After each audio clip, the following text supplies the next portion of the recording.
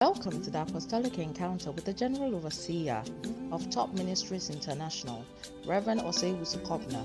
Sit back to enjoy the message. Kindly share this message to bless others.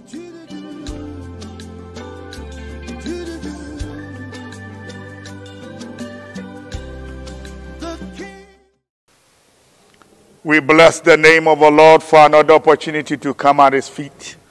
Remember, the virus is still around, so do take good care of yourself and may God richly bless you. Amen. We thank God for another opportunity to be at His feet, and we are privileged to celebrate Him. Today, let's take our scriptures from the book of Samuel, 1 Samuel, chapter number 2, and let's get to the verse number 12. 1 Samuel chapter 2, verse 12. Now the sons of Eli were sons of Beli. They knew not the Lord. I want you to understand. The term is what? They knew not the Lord. It means they were not born again. They were not believers. They lived, even though they were sons of the priest, their life was horrible. Their story tells it all. Hallelujah. And when you consider it, they knew not the Lord. That is why you see that resource. Amen. Okay. Let's look at the same Samuel, 1 Samuel chapter number 3, and let's take the verse 7. 1 Samuel chapter 3 and the verse 7, the call of Samuel. Now Samuel did not know the Lord, neither was the word of the Lord yet revealed unto him. I want you to know that Samuel had not had an encounter that would change his life and bring him into the prophetic ministry. Praise the Lord. Amen. So the scripture describes that he knew not the Lord. So knowing the Lord will mean, first of all, coming into experience with God Himself, having an encounter. So there will be many who have knowledge about God, knowledge, but they will not have experience. It's very, very necessary you understand it from that perspective. You may have knowledge about God. He is God. He is the Almighty. You know His works. You know many, many, many things about God. You have read a lot about Him, but you may not have a personal experience. And with Christ, until you come to the stage where you have a personal experience or an encounter with Him, you will not know Him. Hallelujah. This is how John puts it. John chapter number 3. John chapter 3. From the verse number 3 to 5. Let's read. John 3 from 3 to 5. He said, Jesus answered and said unto him, Verily, verily, I say unto thee, except a man be born again, he cannot see the kingdom of God. My goodness. That means your eyes cannot even have the perception about what the kingdom of God is. The good man said unto him, how can a man be born again when he is old? Can he enter the second time into the mother's womb and be born? Jesus answered, Verily, verily, I say unto thee, except a man be born of water and spirit, he cannot enter into the kingdom of God. The water and spirit is talking about repentance and the new birth. Hallelujah. When you repent, you be baptized. And when you are born again, the Spirit of God comes to dwell in you. So unless a man be born of water and spirit, he cannot see the kingdom of God. You need to repent and you need to believe to receive the Spirit. Then you have the personal experience, what we call knowing God. You get to know Him. You know Him by experience, not by somebody's story or Peter's account, but it becomes your own story and your personal experience you have with Him. Hallelujah. Good. So let's move on. Jesus made a tremendous statement, and I want you to take note of it. Please open your Bible. Let's go there. In John chapter number 5, from verse number 13 39 to 40, Jesus made a powerful, very, very strong statement. Search the scriptures, for in them ye think ye have eternal life. And they are they which testify of me. Search the scriptures, for in them ye think ye have eternal life. But they are they which speak of me. And let's get to the verse 40. And ye will not come to me that ye might have life. When you put these scriptures together, it made a lot of impression. Look, there might be many knowledgeable people about religious and Christianity. You can study, you may have your doctorate, you may be even a professor, and you may be teaching and instructing people in the ways of the Lord. But brother, it is not what you know that gets you saved. Hallelujah. What you know should bring you to Jesus Christ, the Son of God. If you study the scriptures to know it, and what you know will bring you to Christ, then you can be saved and be born of God. But if you will not study to know it, sir, you search the scriptures, for in them you think you have eternal life. Yes, by studying the scripture, because the scripture says, you study the scripture and you become wise unto salvation. Yes. But what does that mean? It means you search the scripture and you discover the way of God unto Christ. If you search the scriptures and it is not leading you to Christ, the Savior, Christ the Messiah, Christ the healer, Christ the Son of God, Christ, the anointed one. If you study the scriptures and it's not leading you to Christ, you are only compiling knowledge. Why? Why could Jesus say such a thing? But hear this. The truth is this. The scripture have declared that in him is life. All that you are desiring is in Christ. He is the Savior of the world. You can't receive life outside of him. In him is life. In fact, Jesus said in John chapter number 11 and verse number 25. John 11:25, a popular scripture. Let's read it. John 11:25, Jesus said what? Jesus said unto her, I am the resurrection and the life. He that believeth in me, though he were dead, yet shall he live.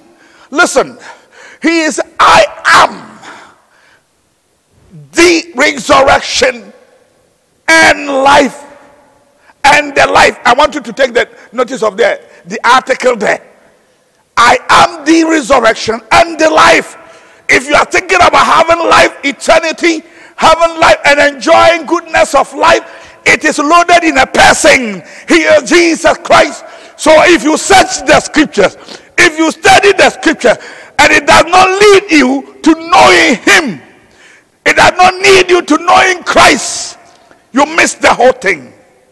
You become a theologian, you become a religious somebody, you become a Pharisee, a critic. There are people who write papers, they are critic. Hallelujah. But being a critic does not save. Life and salvation is in a person. He is the resurrected one. Life is in him. All that you are searching for, all that you are yearning is in a person, is in Jesus Christ, the Son of God. He is a Savior of the world. He is the anointed Son of God. He is a Messiah. He has all power. He has all authority. Is given to him. So our search in the scriptures, our study in the scripture should bring us a revelation about Jesus Christ. When you are desiring to be filled with the Spirit, hear this. The scripture says what? The scripture says Jesus is what? The baptizer of the Holy Spirit. And ye shall be baptized with the Holy Spirit not many days hence. Go and wait, and you'll be filled with the Spirit. And he gave those instructions. And he said, in my name you'll be baptized with the Spirit. John the Baptist bear testimony of these things. And so if I am desiring about the things of the Spirit, when I study the scriptures, it might lead me to Christ the baptizer. It might lead me to Christ the Savior. It might lead me to Christ the healer. It might lead me to Christ the second coming King. Because all these things are embodied in a person. That is why when you don't have him, you have no hope. Brother, when you neglect Jesus Christ, I don't know what you're looking for. Go and search for it. But the scriptures have made it clear. You may not believe it, but they have made it clear that look, all power in heaven and in the earth are given to me. All power, all power. All these things are loaded in him. And so when we say we are preaching the gospel or we are preaching Christ, what do we mean? Precisely what do we mean? We are talking about a person. We are talking about the Son of God. We are talking about the Messiah, the Savior of God. He is the one who offered himself to be a ransom for all of us. He is a propitiation for sin. He is the anointed healer. He is my God, the Most High. He is the second coming King. And so my search in the scripture should lead me to discover who this person is. Because in him is life. In him is life. Outside of him is death. There's no name given among men by which we should be saved than Jesus Christ, the Son of God. We have come to discover. And look at how Paul puts it. Now I want us to get to 1 Corinthians chapter number 15. And let's read from verse 1. We want to look at the gospel and what it means. Hallelujah. Are you there? Come on, let's get there. 1 Corinthians chapter number 15, verse number 1. Moreover, brethren, I declare unto you the gospel, which I preach unto you, which also ye have received, and wherein ye stand, by which also ye are saved, if you keep in memory what I have preached unto you, unless ye have believed in vain. Paul is saying, keep these things in memory. Keep it, believe it, hold on dear. For I delivered unto you first of all that which I also received, how that Christ died for our sins according to the scripture. Listen, that is the number one point. Christ died for our sins according to the scriptures. That is a fact. It is the thing that happened. It happened at Calvary's cross. One afternoon, he gave himself a ransom to be crucified in a broad daylight, when all the crowd and the people in Jerusalem were yelling and crying for his crucifixion. He died for the sins of the whole world. He paid that price. Broad daylight, he died. It's no mystery. At Golgotha, Calvary's cross, he paid that price. And so Peter is taking facts. He said, Christ died for our sin according to the scriptures, and that he was buried. I want you to know, when he died, they removed him from the tree and buried him in a brand new sepulchre of Joseph of Arimathea. He had made a brand new sepulchre. He was thinking that would be the place. He was a rich man. That was the place he had prepared to be buried himself. But he gave it over that Jesus Christ, the Son of God, the Messiah, will be buried there. You see, so Jesus Christ was buried. The history and the facts are there. He was buried, and that he rose again the third day. Hallelujah. Jesus rose again the third day according to the scriptures. Brother, sister, hear me. He was killed. He was buried. And he rose again the third day according to the scriptures. That is not the end of the story. He was seen by Peter. Then of the 12. Listen, some people say he is missing. He left in the spirit. We could not see him. But God, by his plan, made sure there were many people who would see him. Of course, not those who killed him, but those who believe in him. It is happening the same time. You see, so Peter saw him, and the 12 also. They all saw him. They met with him. And when you read the scriptures, before he left, when he rose from the dead,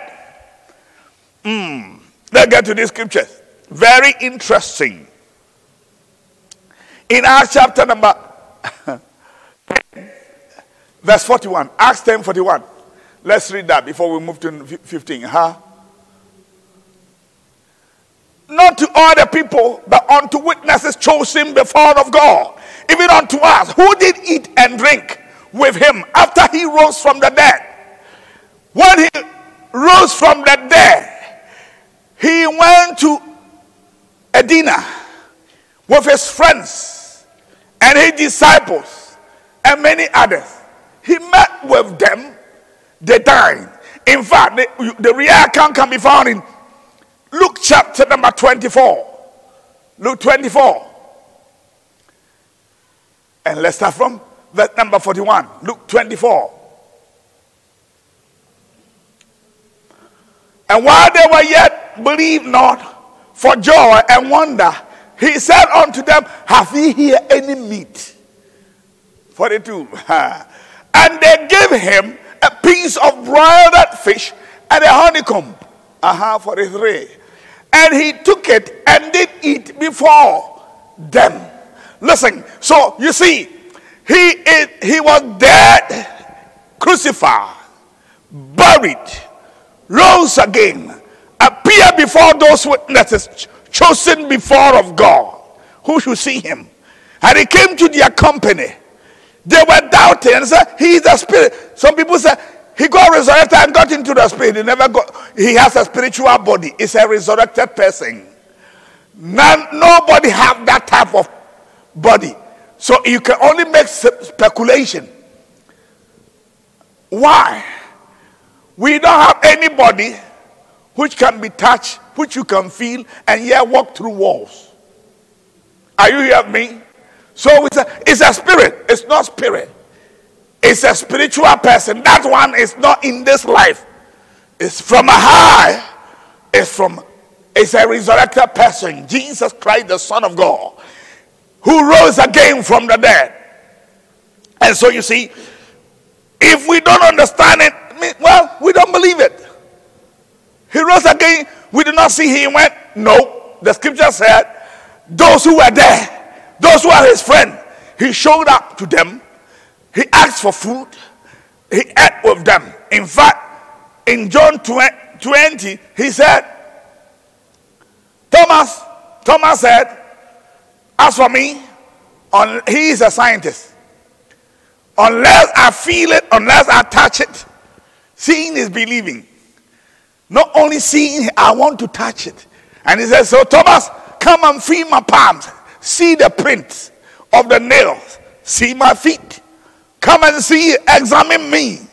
But why? It's a mystery body. It is not in this life. The resurrected person is higher than we think. It is higher than we can imagine. It is higher.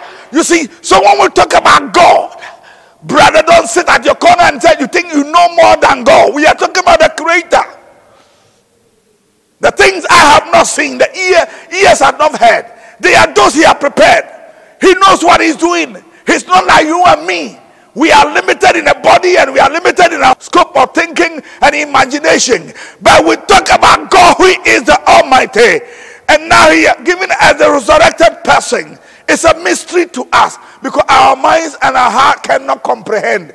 That is why we only have to believe. Brother, you cannot understand and you cannot biologically say a person with body going through war. How? A person with body ascending high. Yes. That is a resurrected person. He can go and defy any natural law. And he can yet also come and eat with men. You see, so these natural senses cannot reason that out. It is higher than you think. He is bigger and greater than you think. That person who went to hell and came out, went to the grave, who was buried, he went to hell and came out. And now he is alive forevermore. And hear what he has said. He said, all power, all dominion, all might is given to me. I have power in heaven and on the earth and in hell. And the scripture have declared that he is given a name which is above every other name. That day when he was coronated for being obedient to the Father unto the death at the cross, and dying and resurrected and then getting to heaven, he was highly exalted in heaven and given a name above every other name. That at the name of Jesus Christ, every knee should bow and every tongue should confess that Jesus Christ is God, to the glory of God the Father. This is who he is. And now, because he is glorified, and we have been given a privilege of knowing him. When we get to know him, we experience his life. If you don't know him, you are outside of him, brother. You cannot know it. Hallelujah. Don't sit down and then you read some theories and then you think you know anything about God. What are we saying? We are talking about the creator. We are talking about the giver of life. We are talking about the one who has power to die and to rise again. We are talking about one who ascended literally with his body before over 500 people. After his resurrection, it was not a private thing, not a private ascension. No, it was among many people, 500, more than 500, according to the scriptures. Hallelujah. 1 Corinthians chapter 15, verse number 6. When you read these things, and then you begin to understand who this person is, and I'm saying that resurrected person, who is highly exalted and given a name above every other name, is bigger than you think. You cannot comprehend him. You cannot just get to know who this is. All that you can do about Jesus is simply humble yourself and believe him. And when you believe him, now he will begin to manifest himself in you. You will begin to taste of his love and you taste of his life. Yes, in him is life. But when you stay outside and you are trying to reason it out by logic and reasoning, it doesn't work that way. But when you believe, when you turn to him and believe the gospel of Jesus Christ, then he will manifest himself. You get to know what it means to be saved. Anybody who is saved knows what I'm saying. Many have experienced it. What does that mean? It means, look, you come to him one day, you were a sinner. You know when you know you're a sinner? Yes, your own conscience tells you. You committed sin. You know you are guilty. But when you come to here and repent, your sins are forgiven. And they are washed away. And your conscience is purged according to the scriptures. That is what has happened. And when you experience and the sins are forgiven and it's been washed and cleansed, brother, when you are living in guilt, don't you know? When you are hiding because of sin, you do certain things you are giving, you want to cover it. There are people who want to kill others because they know too much. When people get to know many things about you, you know my secret, so I want to kill you, eliminate you. But what about yourself? What about yourself? You kill people to cover your sin. What about yourself? Don't you know? Do you kill yourself? You want to leave, but you don't want anybody to see that you are a bad man, a bad person. But you see, God knows everything. So if you admit your fault and say, Lord, I have sinned, and come to him, he will forgive and take away the sin. He will take away your guilt. He will take away the condemnation and give you life. Mahatias Yakobo. That is Jesus Christ, the Son of God. When you get to know him, you experience life. It is not, listen, how you feel I try to do, it is not do good. It is experiencing a person who receives and embraces you, forgive your sin, take away all that you have done wrong, wash your conscience, and make you free. If the Son therefore shall make you free, ye shall be free indeed. He is a deliverer. He is a savior. He is a forgiver of sins. He washes us with his own blood. This is a person. But how do I know him? When you hear his gospel being preached, all you need, there are basic requirements. Believe that it is the truth. And accept your state of being. I am a sinner. Because the scripture said, all have sinned. From the highest priest to the lowest man. All of us. There is none righteous. No, not one. That is the indictment on all humanity. There is nobody who can say this one is a perfect person. No, there is none. None righteous. No, not one. All have sinned and come short of the glory of God. And that is the state of our being. That is the indictment of all of us. But when Jesus came, he came to take away our sins. He died for the sins of many. He paid a price to redeem us from bondage and captivity. That he will set us free and give us life. Give us another opportunity to live into eternity. This is Jesus Christ. Nobody can do such an act. Hallelujah. You see, when you accept Jesus Christ and he comes into your life, this experience is the most wonderful thing that can happen into you. Things removed and washed. Conscience purged by the blood. Spirit filled. Hallelujah. Life becomes so sweet and beautiful. Probably what I'm saying is some area and say, what are you saying? Oh, these people. It's not these people, it's the reality of life. It's the reality of the life of Christ. I invite you to come to him. He is the Savior. It's not me, it's Jesus. He is the Savior of your soul. He is the one who wants to help you. He is the one who wants to deliver you. He will wash you of all sin and set you free from every bondage and captivity. This is what he has done for all humanity. But you need to believe when you hear this gospel preached, when you hear the facts stated, when you hear who he is and the power he now has. All you need to do is you humble yourself and say, Lord, forgive me, I have sinned. Because Peter said, they asked Peter, what should we do? After hearing this gospel on the day of Pentecost, Acts chapter number 2, verse 38, he said, then Peter said unto them, repent and be baptized every one of you in the name of Jesus Christ for the remission of sins. Thank God. When you repent and you are baptized, you repent and believe in the name of Jesus Christ, your sins will be forgiven and you will be washed. That is Jesus for you. And ye shall receive the gift of the Holy Spirit. Thank God. When we have been washed, when the blood of Jesus Christ cleansed us from all sin, now we are ready for the Spirit. It's for us. It's a gift from God. And when we turn to him, there is a promise for us, and you can receive it. Now the truth is this: anyone who repents and come to Jesus, God saved. That is why I invite you now, and I want you to come. Nothing should restrain you today, because this is your time. The Bible said, now is the hour. Now is your moment. I call on you that come to Jesus Christ, and thou shalt be saved. Turn away from all the problem and all that you are crying about. He will forgive and set you free and give you another opportunity. He will be your Savior and bless you. How do I know him? I turned one day from my own ways and I came to him and he saved me. There are many like that he has saved. In fact, there are many people walking this. So are there some people holy? Are some righteous? Yeah, there are many people who are holy in this life. They are righteous people.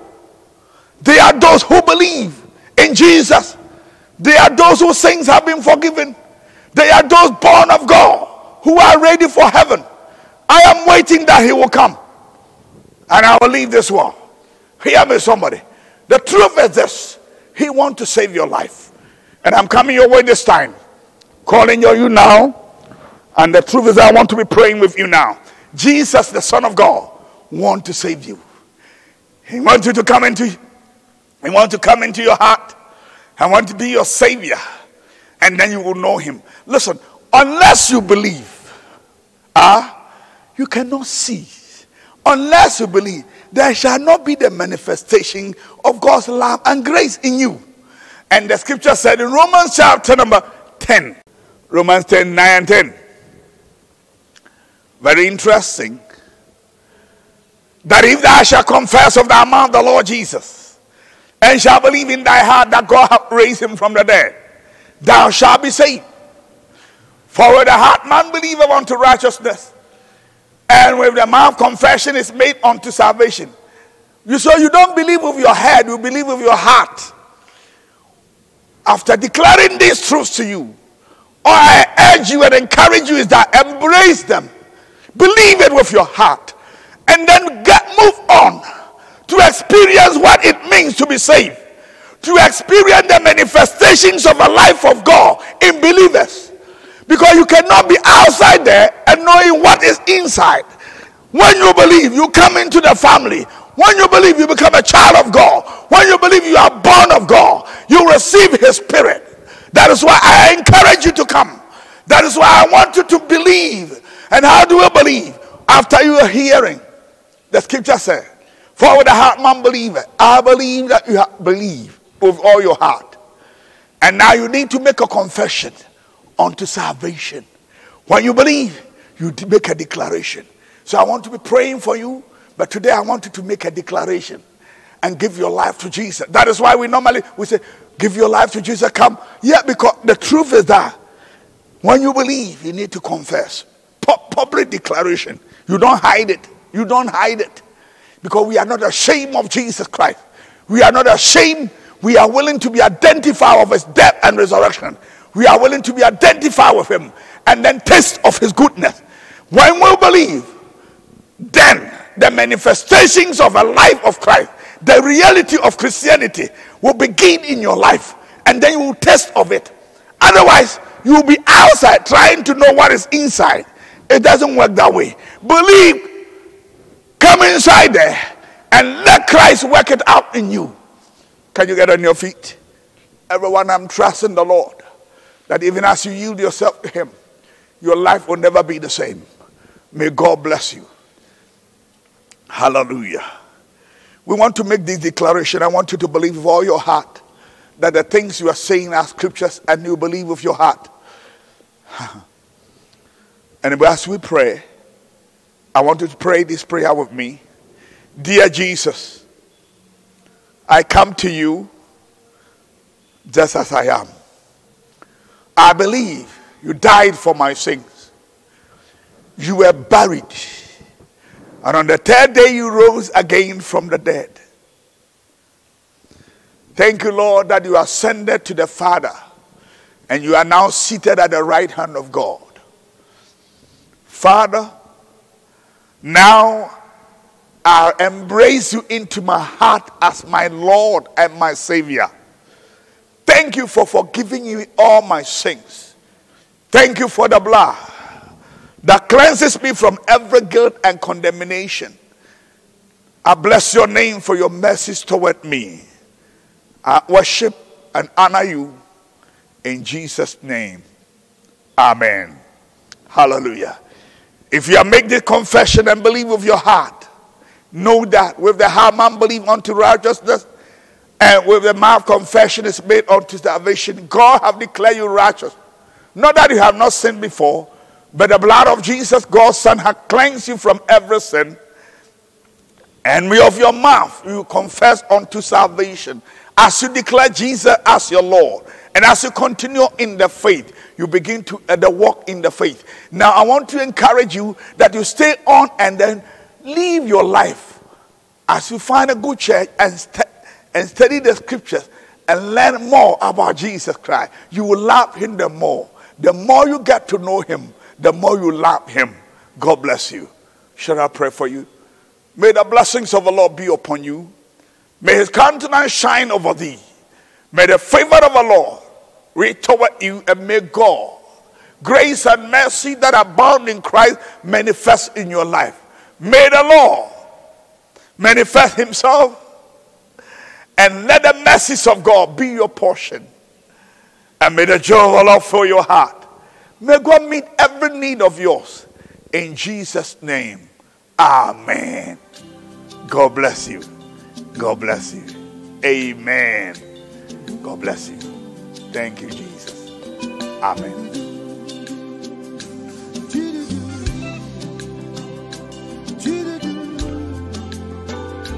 Thank you for having time with the General Overseer. You can follow Reverend Wusu Kobina on social media. For prayers and counseling, please call +233 244 614965.